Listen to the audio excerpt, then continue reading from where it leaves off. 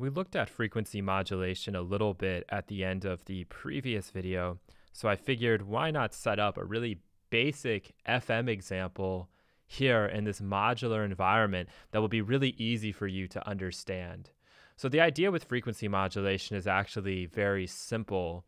You use sine waves typically as your building blocks, and then you use the output of one frequency to modulate the input of another. So we're talking about pitch modulation that's happening very quickly at an audible level. And what that does is it actually generates sidebands, which we can equate to additional partials, in some cases harmonics.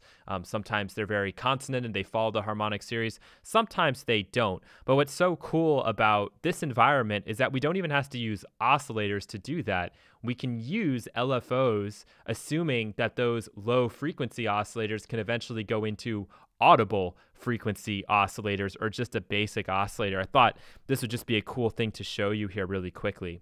All right, so we have an LFO. And if we take the output of this LFO, we can run it into our levels here. When we unmute it, you're going to start to see something happening, right? We're following that track, and we can put it into the scope as well.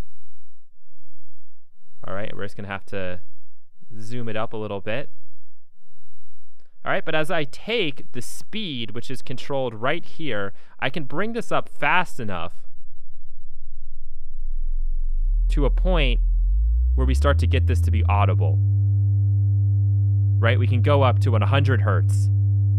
So this is now operating more like an oscillator and less like an LFO, because typically an LFO is a control signal, right? It can do something when it's down really slow here, and it could follow that shape if we were to put that onto something. But what's so cool is that we can actually go in, take a second LFO here, and now what I want is to be able to modulate the speed or the frequency. Okay, this frequency is 100 hertz. I want to modulate that with this LFO.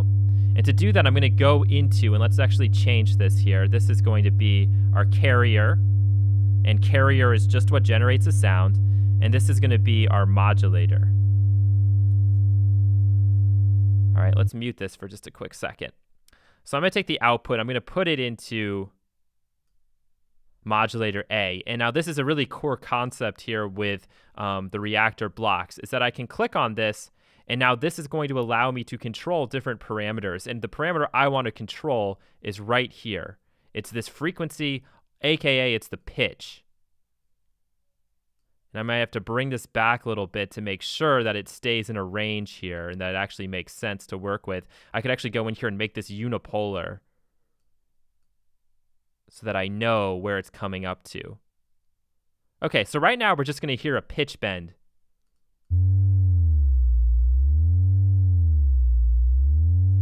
And hopefully you can hear that like so.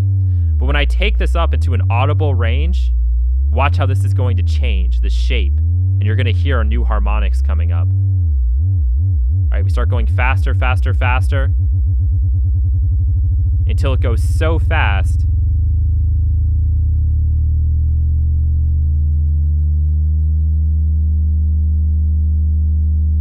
that we're now actually generating sidebands.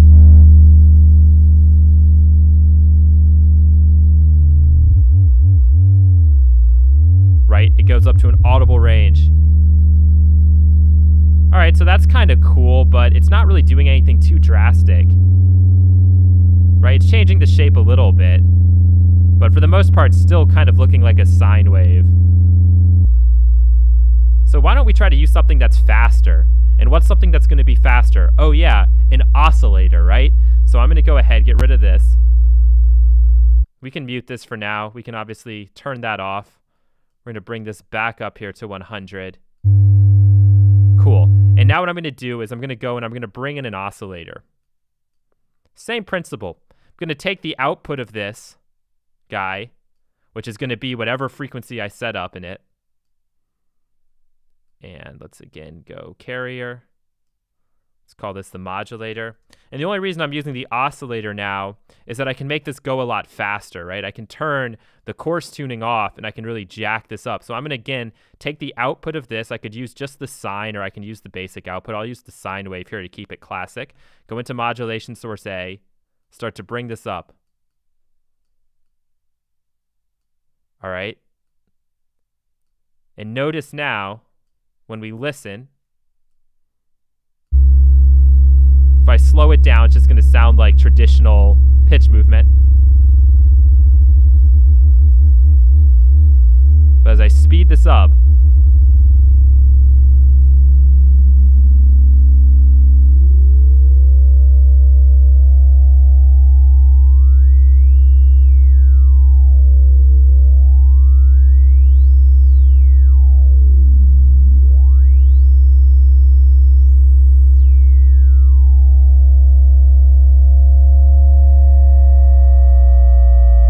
as I increase that range. And remember, the only output is the LFO, right? And instead of using a sine wave, why don't we use a saw wave to do this? You can see the difference. Or the triangle. So let's use the saw here. And then what I'm going to do is I'm going to take, let's take another LFO. If I can find one. There it is. Now I'm going to take the output of this and I'm going to run it into mod A.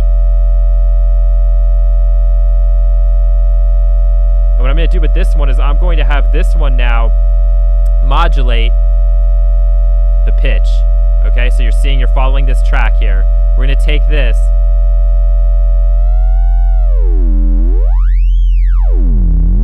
And this one I can set to just go forward motion if I want. And now I'm going to set this one up to, again, act more like frequency modulation when I bring the speed up. I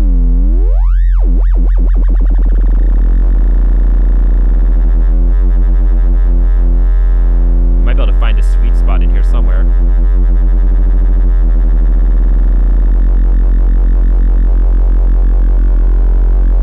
And this is the joy and fun of working inside of Reaktor and setting all these things up.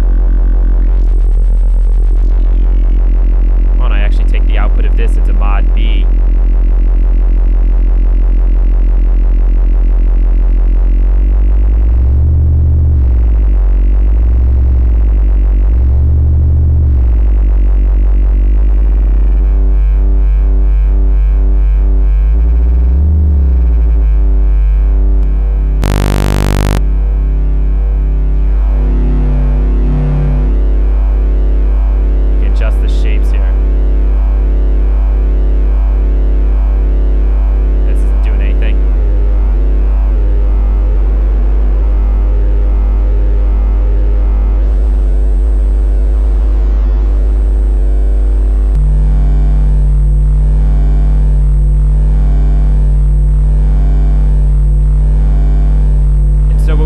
We're generating all sorts of interesting and strange sort of side bands using this LFO to be our carrier. Now, that's not normally what you would do if you were going for FM. And of course, Reaktor makes FM very simple for you. You can just use 2 oscillators to do this as well, where this is going to be our carrier.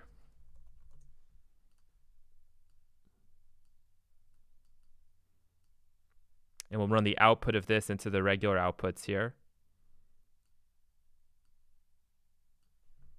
And we're going to turn off the coarse tuning. And let's put it in here to something like 220. It's nice that it snaps in like that. And you'll see why this is so useful in a second. We're going to grab another oscillator. And this one is going to be our modulator. Whoop, sorry about that, guys.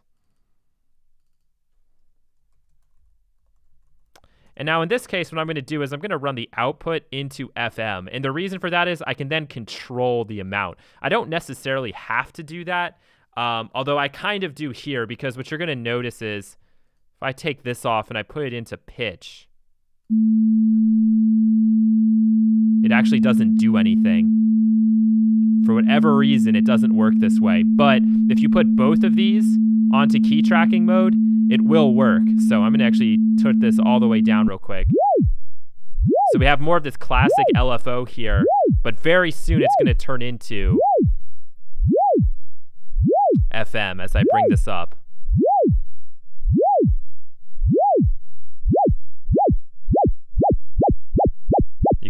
see this shape changing as well.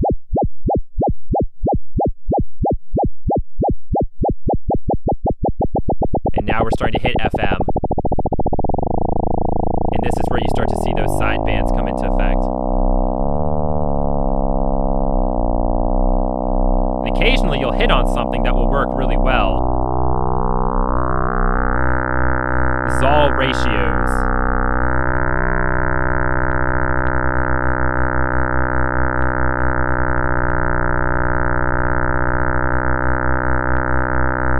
And occasionally you can just lock it in. And so let's put this to 36.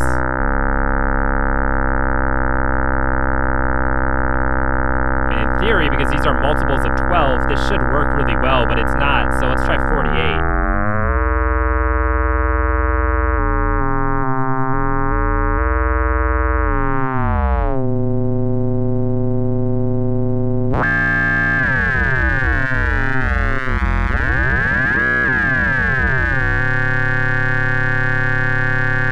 So this is what you'd call kind of like uncontrolled FM. It's frequency modulation, but we have no way to set the depth of the modulation, and that's kind of a really important thing.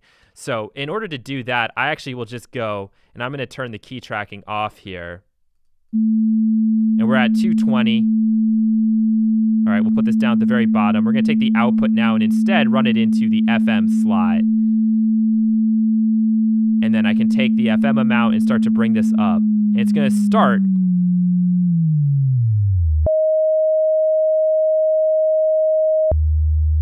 And because our shape here is a square wave, we're using an LFO here. It's going very slowly. If I bring it up, though,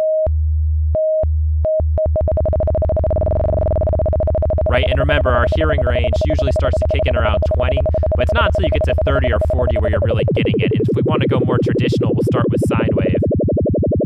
And now this starts to bring the speed up. And now we're starting to get our FM.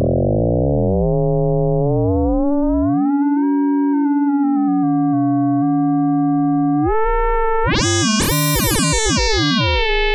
a little too aggressive.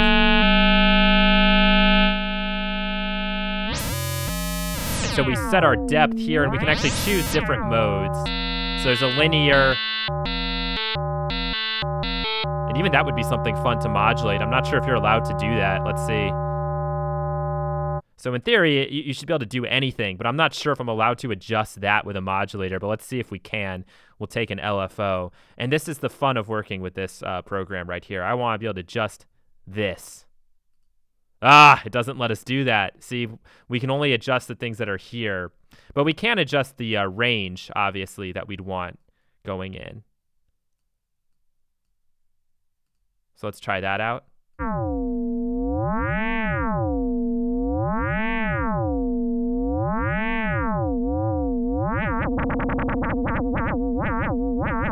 This is pretty cool.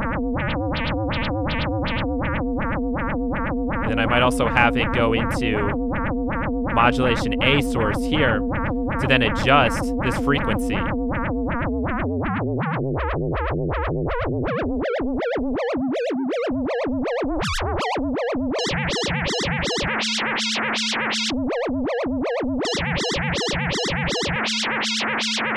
So cool. And so, yeah, we're not getting a sound that we'd probably normally work with, but a lot of times this is the joy of working in the modular environment. You can try plugging things in anywhere and sort of seeing the sound that you get. So this was just a very quick FM example just to kind of whet your appetite for what's to come when we work with dedicated FM synthesizers. And actually, I'd argue that this is more fun than what we're probably going to be doing, but, you know, to each his own.